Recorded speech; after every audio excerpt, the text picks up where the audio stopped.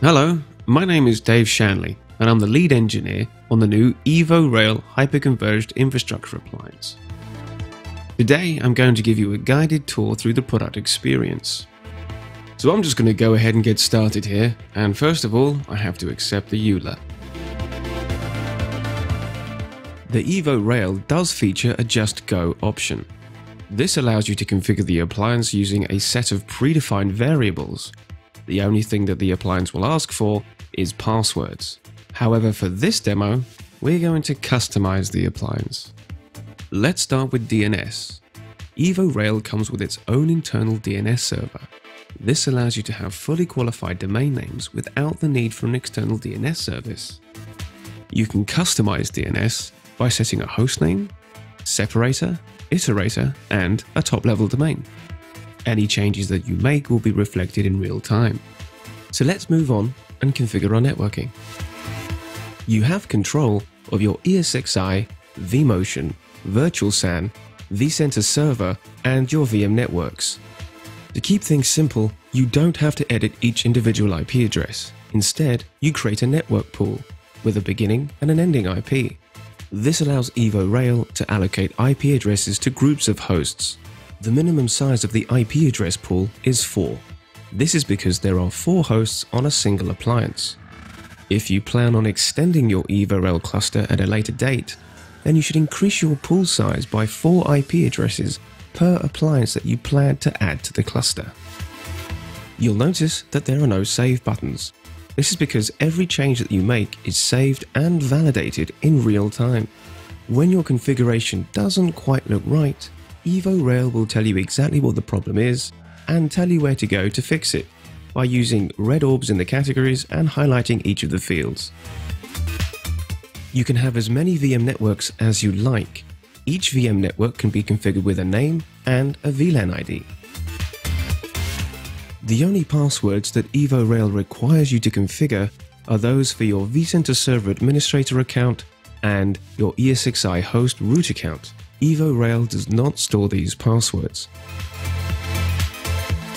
Globals are settings that apply to absolutely everything inside the appliance. This includes your hosts and your vCenter server. Logging is really simple. All you need to do to configure it is supply an IP address.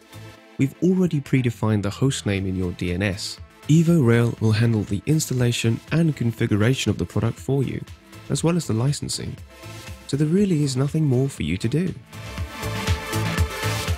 We've included a couple of really useful features, like being able to upload an existing configuration file, so you don't have to spend time filling out all of the fields. The other is to be able to download the support logs. Once you're happy with your configuration, you can validate it. This process takes a closer inspection on all of your settings and makes sure that the configuration is valid and will work on the appliance. So off we go. Now we're building the appliance. This is where a lot of the really heavy lifting is being performed by EVO Rail.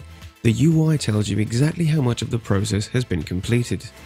It also shows you exactly which task is being executed. There are 4 main stages. As we progress, the UI shows you exactly where we are in the process. The first 2 stages involve installing and configuring DNS, as well as unpacking and configuring the vCenter server appliance.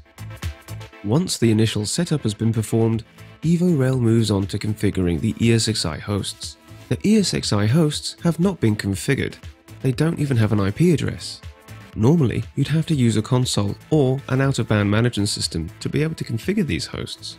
However, we've engineered our own implementation of zero-conf networking, and we baked it right into the very core of the EVO Rail. This allows the EVO Rail to be able to locate, connect to, and configure all of the hosts inside the appliance. It also means that EVO Rail appliances can recognize and locate each other. EVO Rail is cleaning up and putting things away, getting everything ready to start. And it's really that simple. EVO Rail is now fully configured and ready to start creating virtual machines. Okay, so let's go and take a look at the EVO Rail management interface. First of all, I should point out that EVO Rail does not have its own database. It's been built on top of the vCenter and Esxi APIs. And here we are. So let's take a quick look at our health. It's easy to consume and evaluate EVO Rail storage performance from both a physical and provision viewpoint, as well as an IOPS perspective. You can quickly get a sense of how your appliance is performing by looking at the CPU, memory, and storage utilization. Let's go ahead and create our very first VM. The next step is to upload a guest OS ISO from your local file system, or you can mount it from a remote file system via NFS or CIFS. But it just so happens that I've already got my own guest OS ISO that I've already downloaded. Once selected and uploaded, it's copied over to the Virtual SAN data store. Once that's done, you have to select the guest OS type. Moving on, next up I'm asked to select a size specification for the VM. They are small, medium and large. These specifications are not static. They're sensitive to the guest OS type that you picked. Next, we can select which networks we want our new VM to be connected to. You can select as many as you like. Next, we get to pick a security policy. These are actually risk profiles that have been taken from our own vSphere security hardening guide. Each profile is a collection of advanced virtual machine settings. So I'm going to pick a default policy. And that's all it takes. Now we're ready to create and start the VM. But before we start, let's give it a name. The UI provides a summary of the specification you've created. There's also a progress indicator showing you how much of the process has been completed. And we're done. And that was pretty simple, I think you'll agree. Going back to the dashboard will show our new VM has been created and it's powering on. Once the VM is on, you can click on it to get more options. You can jump straight into the console. To give you a taste of how the EVO Rail UI simplifies VM management, I'm going to rename this VM. And let's be creative here. There, perfect. So it tells me it's doing something and also shows me the progress of that task.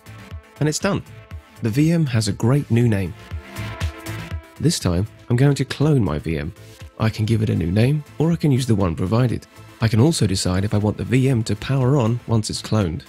Cloning takes a little longer than renaming, so the progress bar shows its value here.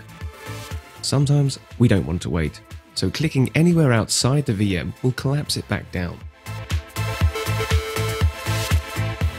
Once it's been cloned, it'll pop up on the dashboard, and you can start using it like any other VM. Upgrading and patching is easy. You can update any component of EVO Rail or vSphere with no VM downtime. We've made it really simple. All it takes is a few clicks. Simply pick your targets, upload them, select those you want to upgrade, and off you go. And we're done. The next thing we're going to do is add a new appliance. I'm going to show you just how easy this is. I have here a brand new appliance straight from the factory, and a few moments ago I powered on each of the hosts. As each host comes up, they start to beacon. Your existing appliance will recognize the new appliance coming online. So here we get to see all of the IP address pools that we created when we configured the appliance.